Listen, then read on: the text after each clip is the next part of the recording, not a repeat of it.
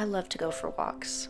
Not running, not for fitness purposes or necessarily as a means of transportation to anywhere.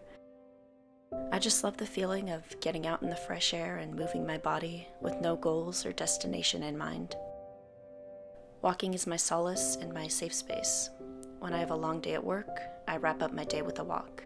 When I'm chatting with someone on the phone, I'll go for a stroll as I talk. It gives me peace, boosts my energy, and sparks my creativity. There have been periods of my life where I've been unable to do my preferred exercises like weightlifting or dancing, be it from injuries or illness. I'm a person who finds a lot of meaning through movement, so losing these forms of self-care is very challenging for me. But the one thing I've always been able to do in my highs and lows is walking. It requires very minimal exertion, it can be done anywhere at any time, and it has no minimum requirement or end goal.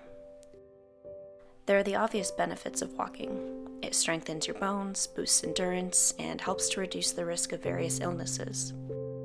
But not only does walking feel good for your body, it's also incredibly healthy for your brain. If you're feeling stuck, going for a walk can create a disruption in your routine and comfort zone, which helps open the mind up to new ideas and possibilities.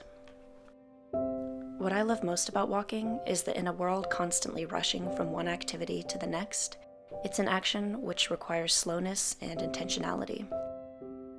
We're constantly in pursuit of the activities that will do the most in the least amount of time, but walking is intentionally mellow. Some of the great minds, Beethoven, Virginia Woolf, Nietzsche, touted walking to be their secret for mental aptitude and success. I most identify with Charles Dickens, who stated, "If I could not walk far and fast, I think I should just explode and perish." Walking reminds me how far one can go by simply putting one foot in front of the other. The things we find in slowing down and connecting with our surroundings. That creating distance helps things look small. The reminder that the fastest way isn't always the best way.